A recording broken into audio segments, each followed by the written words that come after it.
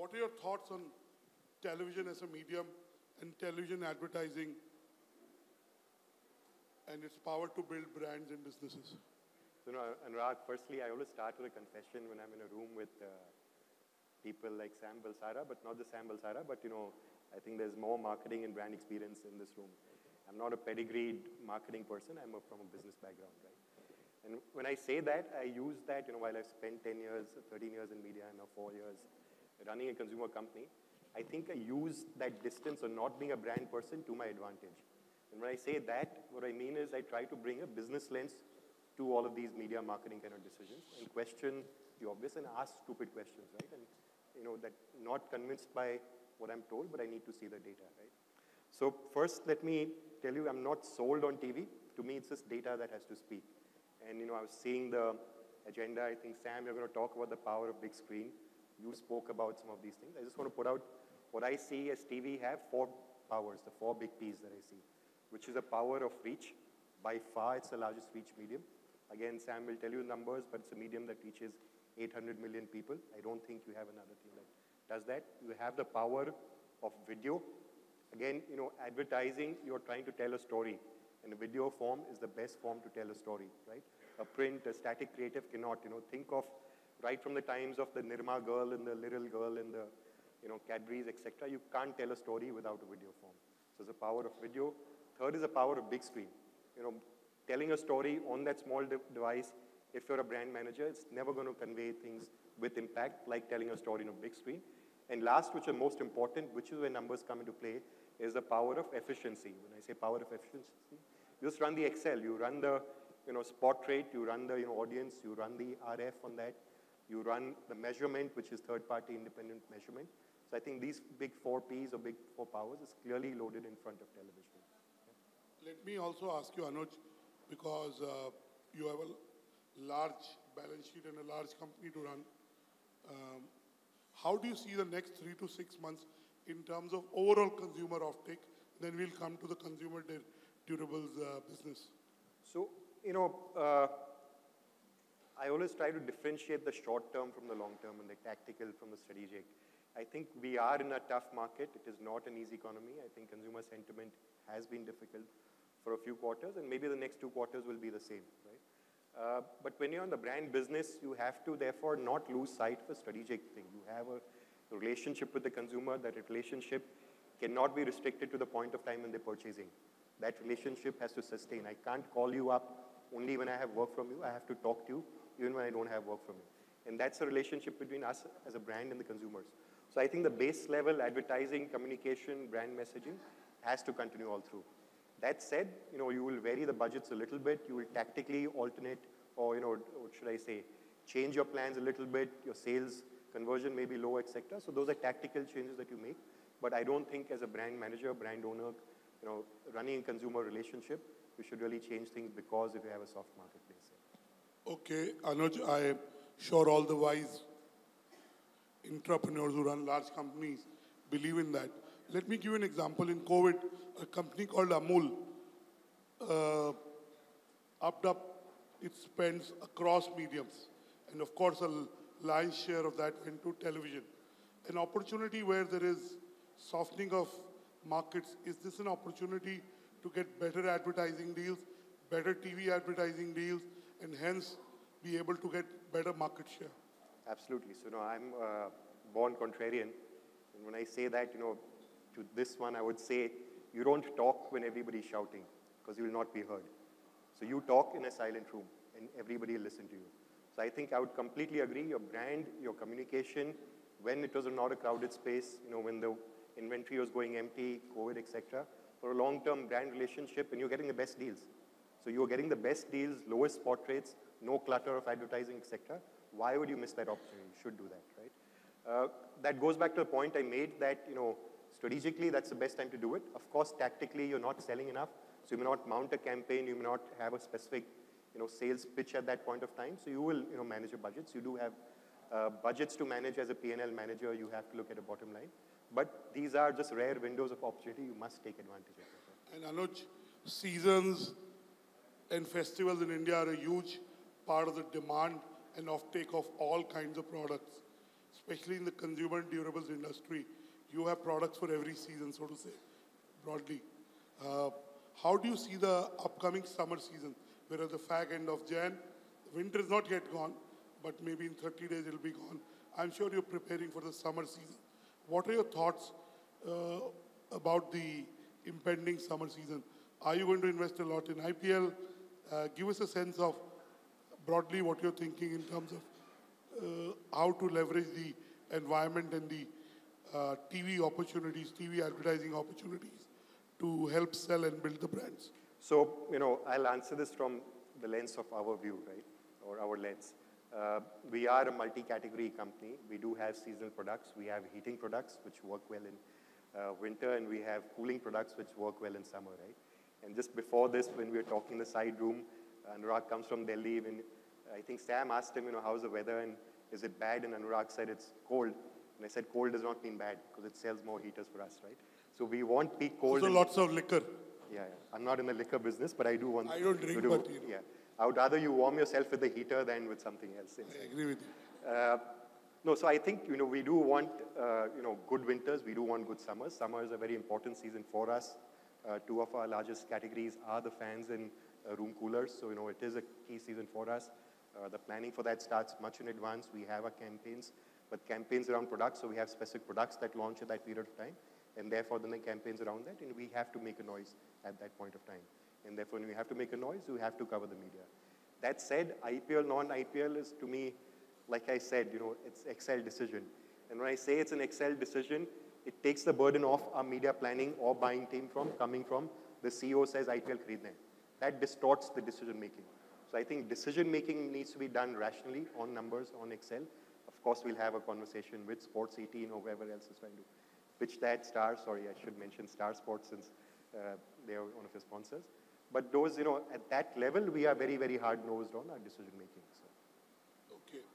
Now, Anuj, since last 10 to 14 years, you've been actively involved in decision making in terms of media, brand building, apart from overall being in charge of the business. Especially post-COVID, what has changed in your conversations with your own brand managers, with your agency partners, and the ecosystem that helps you build brands? So let me answer this slightly differently, okay? I think we are living in a very complex world. The world is becoming more and more complex if you look at it in terms of just not the economic and geopolitics around us, but in terms of the whole consumer marketplace, the competition, the noise factor all around, the things that are cluttering us all around. And therefore also as a marketer or advertising, it's becoming more complex. This media buying, what do you buy, you're buying for attention, etc. And let me throw another saying, that in a complex world, simplicity wins. And if you can, learn to distance yourself from all of this complexity, you have so much data inputs coming at you and so many claims coming at you. You need to be able to shut your eyes and just go back to what I call the first principles. And that's the way I try to, do my decision making. That when it's too complex, you're not going to make any sensible decision, rational decision. It's going to be very muddled. So go ask yourself a very basic, simple questions, right? And the very simple, basic question is, and I'm now putting this in the context of as a marketer or advertiser, what are you trying to do? It's very two simple things. You are trying to get your message across, the right message to the right audience, and you are trying to buy the media in an efficient way as to where to get the message. So getting the message across is a creative call, right? What are you saying? How are you going to say the content piece? Again, make that as simple. I'll use two brand examples, right? Very simple, uncluttered, you know what they stand for. One is Nike, just do it. And look at the campaign, so clean. It's Nike, it's just do it. Everybody understands that. And they will take that across whichever form and manner they want to deliver. They don't have to say too much, right? And take the second example, should I take an Indian brand, Fevicol, Majboot Jod. They've established that positioning so rock solid, so simple. And that reflects in every campaign that they do, every creative. The story can keep varying, but it's very simple what they want to say. Most brands try to say too much. They're so confused in their head. They're trying to say this touch point, that consumer, isko ye bikega, usko wo bolna hai, abhi digital pay karna. It is not so difficult. The consumer is a human. He needs a simple message. Figure what your message is. Be very sharp on that. And then bring all the complexity of influencer layenge, but be very clear on your messaging. The second part is kahan bolna hai. Get your media right. The media part doesn't come from all this abstract creative thinking. It comes from hard-nosed numbers. Show me the numbers.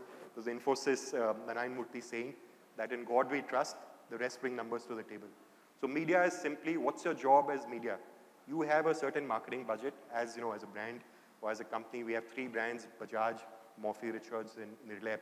Each of them have a defined budget as % of sales. Now, the job of the media buying and planning team is simply, that's the money you have, $100, spend it in the most efficient way, reach the maximum eyeballs, take this message to as many people with impact. And they have to work a lot more logically rather than be confused by all of this complexity around. So I'm coming back to a different way to answer your question, that we are in an increasingly complex world that requires us not to confuse ourselves more, but actually become simple. In a complex world, simplicity wins. Anuj, we are in the era of connected TVs.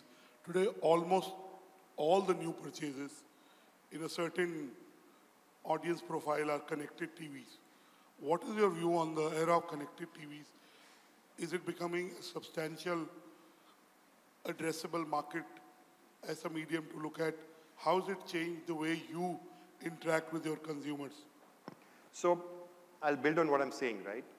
TV, which is, I'm saying, the non-connected general TV, remains by far the largest reach number, platform, right? Again, some of the other speakers will talk about it, but top of my head, 210 million, TV households, 800 plus million viewers. If you break that down to, you're not buying 200 million households, you're buying a channel or a service, right?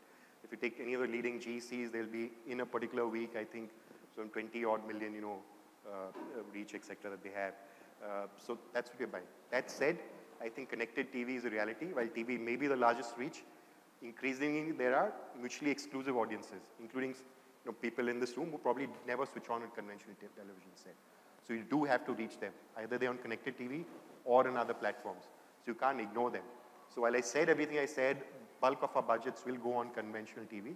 You do have to cover these guys, but that's what I call the top up. And therefore, we'll top that up. We do connected TV since the last few months, which we did not in the past, etc.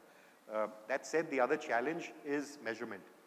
For good or bad, TV has a third-party independent measurement that may have a margin of error, but it's somewhat there. It gives you good trends.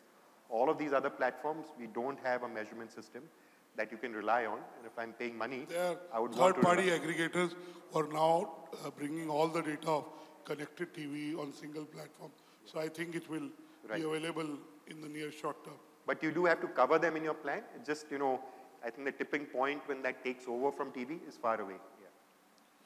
There's a whole saying, it's a cliche, when the going gets tough, the tough get going.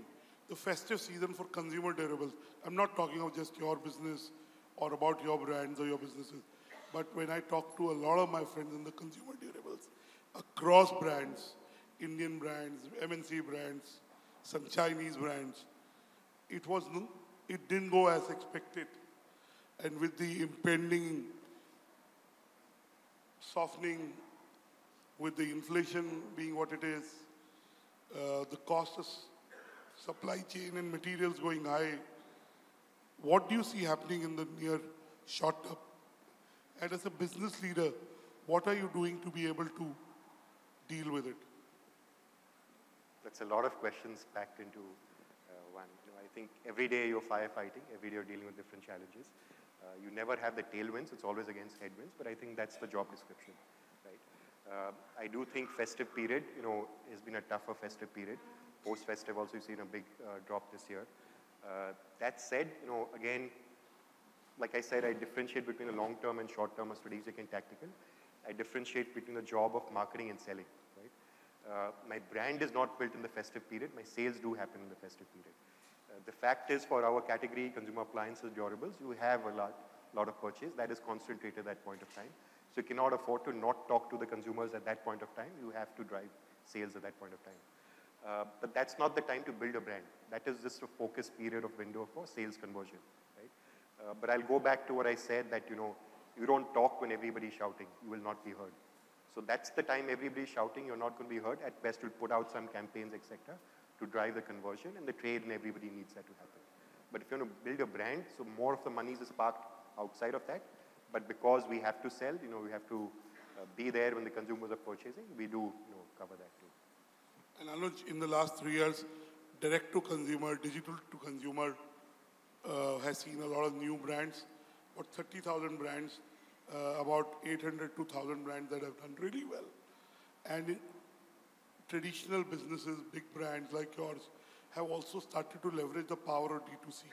How's been your journey? When I say your, I mean your business and brand journey with respect to D2C. So I will tell you, I think as Bajaj Electricals, we are one of the earlier movers onto e-commerce online selling. Today, about 12 to 13% of our sales comes from online. That is a few hundred crores. And therefore, if you compare that to any of the pure D2C brands in our sector, while it's only 10, 12% of our sales, in absolute numbers, that's probably as big or bigger than any of the D2C brands. It remains a very, very high focus strategic, channel for us. What's also special about the channel is it's a two-way channel. When I say two-way, that's a channel where you get direct and immediate response, feedback, data on not just what consumers are buying or not buying, but also what they're saying in terms of reviews, etc., etc. So your ability to engage with them and get feedback is much better there. So it is an important part. That said, scale in India will not be achieved by D2C, which is what you referred to also initially. That's why omni-channel. Yes. That's why the retails, even D2C brands are now partnering with existing FMCG companies or consumer durables companies. Or, flip, ITC just bought Yoga Bar. Because if Yoga Bar wants to become big, it has to become mainstream. And mainstream is, all channels. So I agree with you. My last question to you, Anuj, before we get one or two. Now, as a business leader, what are the three trends that you see becoming bigger in the near short term? I won't say what are your predictions, but what are the three things that you can share with this audience that will help this audience? So, just top of my head, I haven't thought this through. I think what I started with saying on complexity, the world will keep getting more and more complex. When I say complex, consumers will be spoiled for more choices. Reaching out to them will be tougher. Competition will keep getting tougher. Business models will keep getting tougher. Complexity is a way of life that will just keep getting more and more, right? The answer to that is to actually not do what everybody does. But focus on the basics. Yeah, focus on the basics and as simple as truly a VUCA world. We've been using the word VUCA for but it's a 10x VUCA now, right? It's a VUCA to power of X, etc. I think second aspect is, it's going to be tougher and tougher to make money. And when I say that, you have this inflation, you have commodity, you have climate change, you have all kinds of challenges. So I think financial complexity, I don't want to use the word complexity again, but I just think it will become tougher and tougher to make money. I will talk about our company itself. We got away with doing a lot of things or not doing a lot of things in the last 20 years. And, to be honest, we are a slow company, if I say between the year 2000 to 2020. Today, if we are not changing fast enough, we would be dead. So, it's going to be tougher and tougher to make money. It's going to be tougher and tougher to survive. So, the need for not just agility and speed, but the need for frugality is going to be extremely high. And when I call out frugality, look at what's happening in the startup ecosystem. That whole cash burn, all of this stuff, at some point, truth is going to catch up with you. And, the best time to be frugal is not in tough times. The best time to be frugal is in good times, because that's when you lose control. So, if you're making lots of money, and this is a legacy from Bajaj Auto, right? They are the most profitable two-wheeler company in the world. And they're absolutely frugal on every decision making. And that's not being penny pinching, that's just being ensuring sustainability. So, second trend really is going to be tougher and tougher to make money. You have to be that thing. Third, I don't know if it's a trend, but it's on the people part that I'll touch. I think, and this is probably a, what should I say, oxymoron. We are finding it tougher and tougher to get good talent of the type we want and to retain talent. Because I think, I think a lot of youngsters in the room, their aspirations are very high, which is good, but sometimes not mirrored or grounded in reality. And therefore, you see a lot of job churn every 3 years, 4 years. I don't think, at least maybe I'm old, I don't think that's how you build a long-term career, etc. So which our ability to get and retain quality talent is becoming, very difficult. On the flip side, I think the job market is going to keep shrinking. For everybody to be employed in a good job. Around this time, yes, tech guys were getting 600% raise last year. Today they're being laid off. So clearly, there is a correction in the, hiring side. So I think this third trend I'll put in the bucket of people. You are going to have a fundamental misfit on fitting good people and all of them finding good jobs. And how do you solve for that, both as individual professionals and as companies, I think. Thank you, Anuj, for giving us very authentic and very direct answers.